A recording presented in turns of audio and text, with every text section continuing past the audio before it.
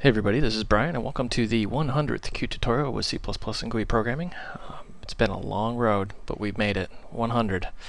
Today we are going to cover QPluginLoader. What is QPluginLoader? Actually, what is a plugin?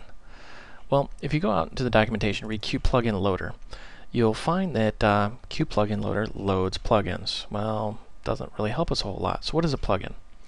A plugin is kind of down the same alley that we've been tracing, which is a DLL, or an SO if you're in Linux and Unix, a system object.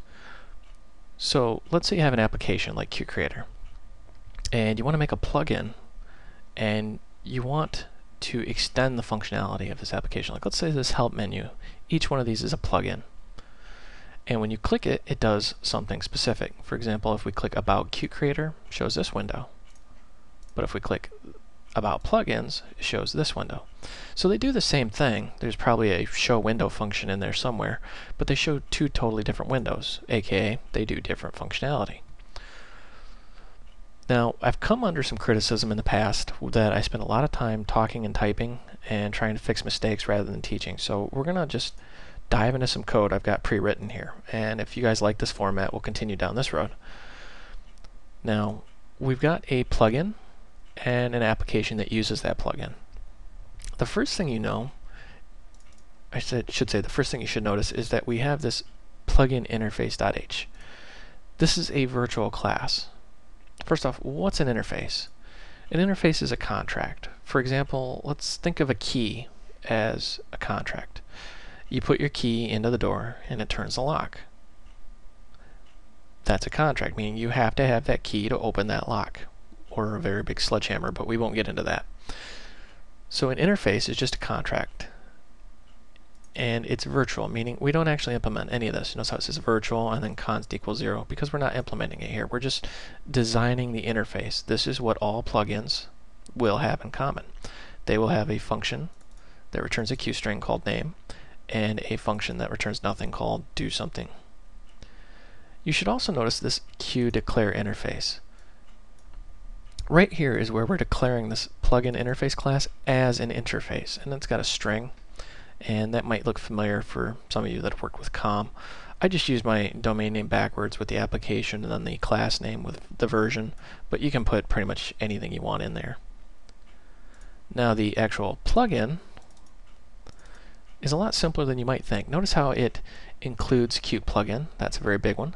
It uses Qt interfaces macro and uses the plugin interface. There we go, that plugin interface.h. And it also inherits QObject and plugin interface. So this is both a QObject and a plugin interface, but you should note that plugin interface is not a QObject. I've had no luck getting an interface as an object. They're designed to be virtual, and you can't have this dual inheritance thing. So if you want to make a plugin that has signals and slots inside of it, you're going to have a lot of work, because I haven't gotten it to work yet. Anyways, back to our my plugin class. It's QObject. It uses Q interfaces to say, hey, use this interface, and then it implements the interface. We've got our name and do something functions. And when we go in there, we can see how very simply it just returns strings. So we could have a bunch of plugins. Let's say they all have different names and they all do something different, like return a mathematical function value or something like your age divided by 12 or something like that. One thing you should note right here is this Q export plugin 2 with the name my plugin and my plugin. That's the target and the class. It's very important that these match perfectly. Not these two specifically, but these match up within the project. This first one, the target, needs to match in your project file, target equals. That's where it's going to be, right there. And the other one is the class name, my plugin. So if those two don't match, you're going to get some weird errors. It'll compile, and then when you go to load your plugin, it'll just pop back a bunch of funky errors like couldn't find it, etc., etc. And the only other special thing is in the project file, you notice the template is a lib, or library. That's a DLL in Windows or an SO in Linux.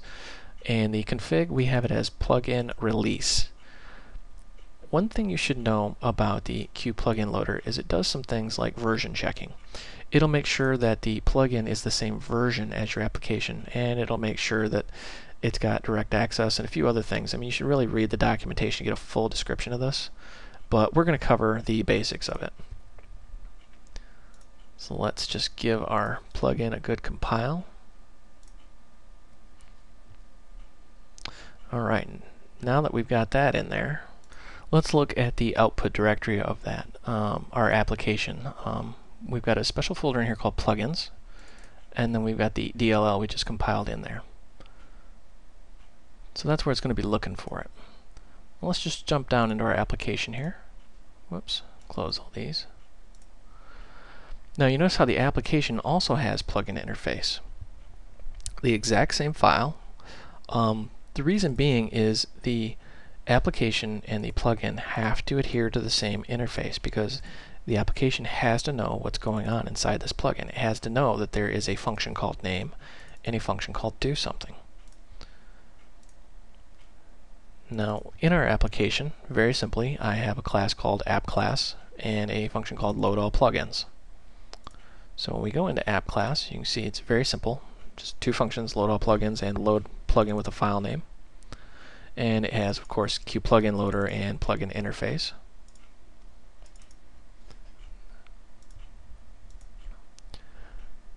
Now, loadAllPlugins just looks for the plugin directory I just pointed out and goes through and gets every file and then tries to load the plugin.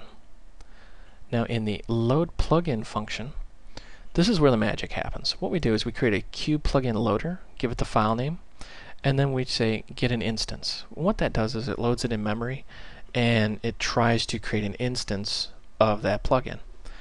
Then we say if possible plugin, in other words if this pointer here is greater than 0, then we do what's called a QObjectCast. Sounds very complex, but really all it does is it casts it, turns it from just a normal QObject into what we tell it to, in this case the plugin interface. Remember that interface is the contract. So now that it is an interface rather than an object, we can do things like plugin name, plugin do something. Now if we go back out to our plugin here, and when you see we say plugin do something, if we look this up, it's going to just print out do something really cool here. So if we run our application, you'll see the current path is, and then it'll say loading and it finds the plugin, the .dll file because I'm on Windows, and loaded my plugin version 1, there's the name, and then it calls do something, which prints out do something really cool here. Now that in a nutshell is how plugins work. Once again, just to review some of the pitfalls you need to remember. You need to have an interface. This interface has to be virtual. In other words, it's a virtual class. You have to implement that interface, and you have to use the QDeclares. Be sure to include QPlugin. You implement your interface here, and then you have to do a QExport plugin too. That way, Qt compiles this as a plugin, and it does all the special magic in the background, so you don't have to worry about exporting macros and exporting functions and things like that. Everything's just done for you. Now, I know you're probably thinking, that's it? This is the 100th video. I thought we were going to do something cool. Well, there's a reason why it's taken me so long to get here. This is Plugin Service, an application that I've been working on for a while now. I should probably back up. Why do we program? Well, unless you're getting paid to program, you program to solve a problem. I run Void Realms, and I have a side project called laptoplocator.net. And no, I'm not trying to sell you anything, I'm just going on my little spiel here. What Laptop Locator does is it's a Windows service that sits in your computer. You don't even have to be logged in, and it contacts this website in the background and says, ping, here I am, here's my IP address.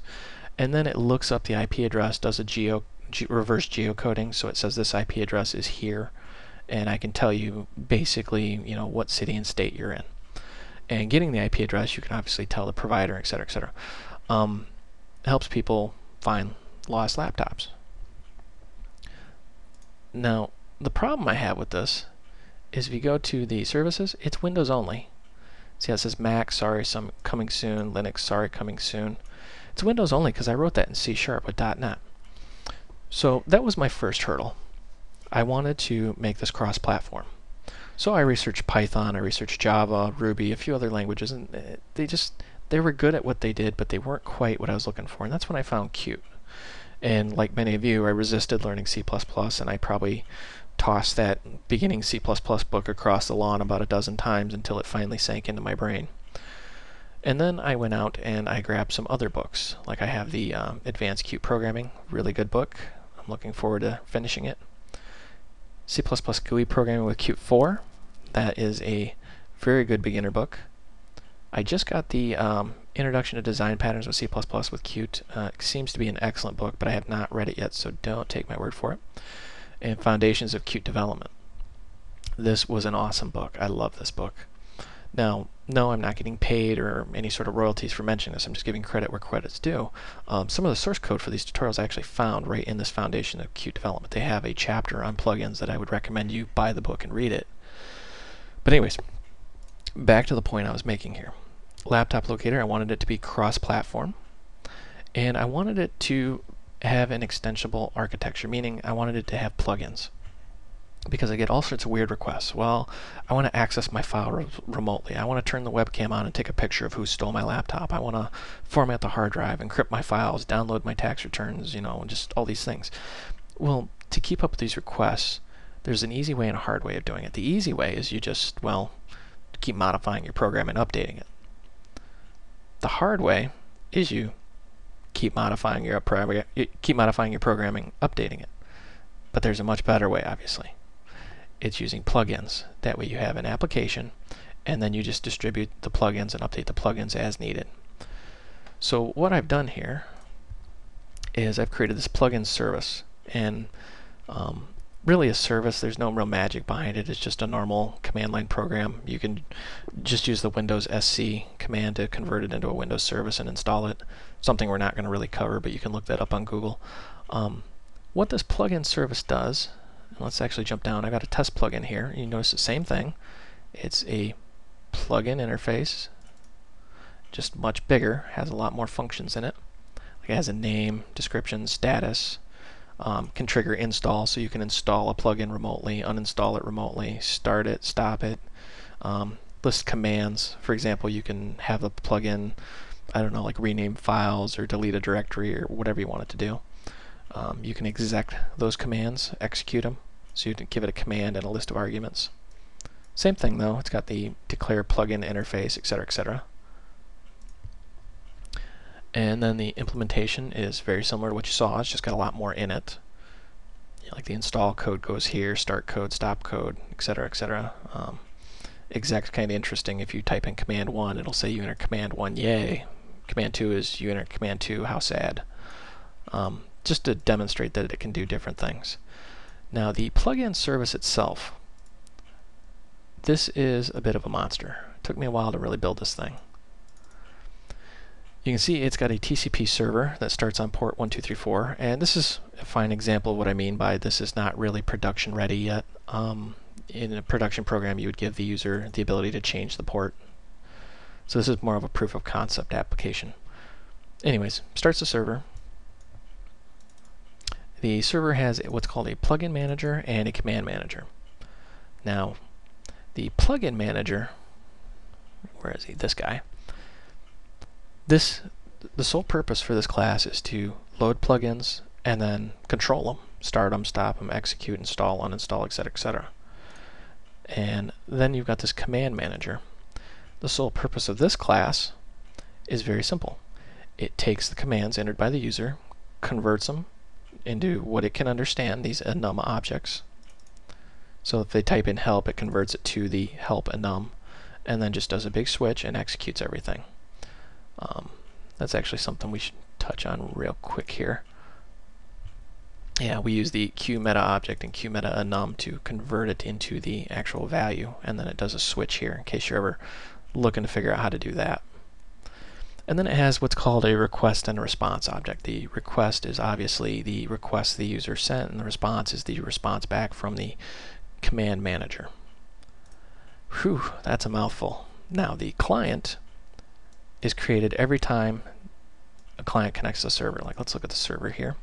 And you can see how it's creating a plugin manager, command manager, telling the plugin manager to load, and then start. So it's loading all the plugins and then starting them.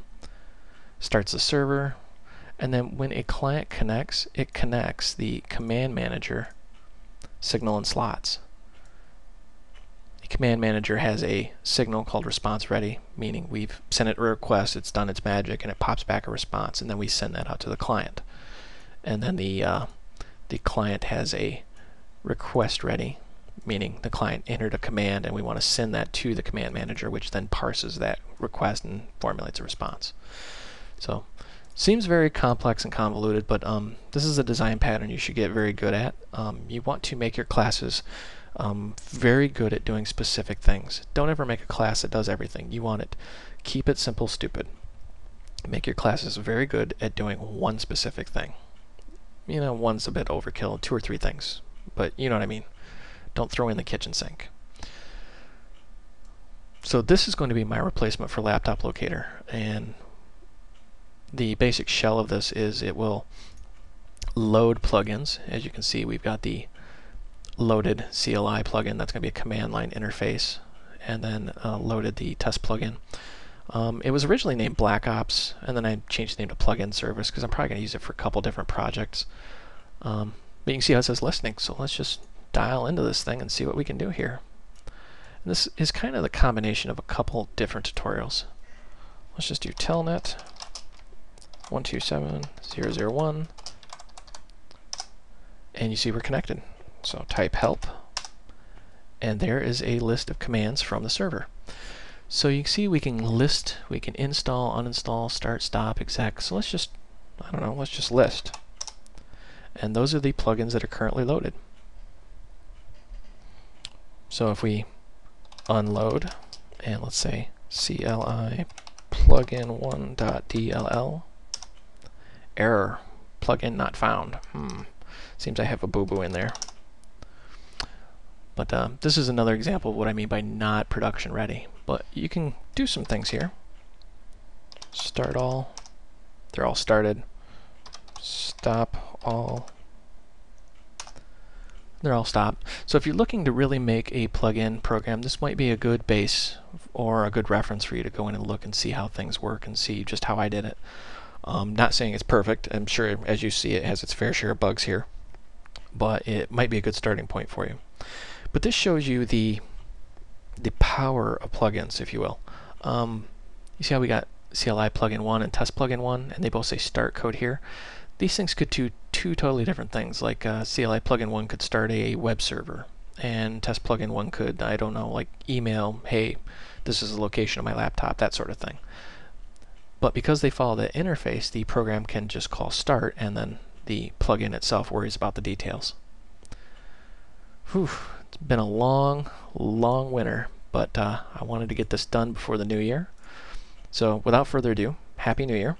I hope everybody's safe in 2012. And if you want, you can jump out to my website, voidrealms.com, go to tutorials, click on Qt, and then look for the 100th tutorial. You can just search for it, or you can just scroll down in through here and find it and get the full source code for both of these applications. I wanted to thank you guys for watching, and I apologize it's taken me so long to get through my emails and stuff. I've had so much feedback, it's just horrendous just to try to get through it all. So if you sent me a message and I haven't got back to you, no, I'm not ignoring you. I just simply haven't gotten to your message yet. Anyways, Happy New Year, everybody, and thank you for watching.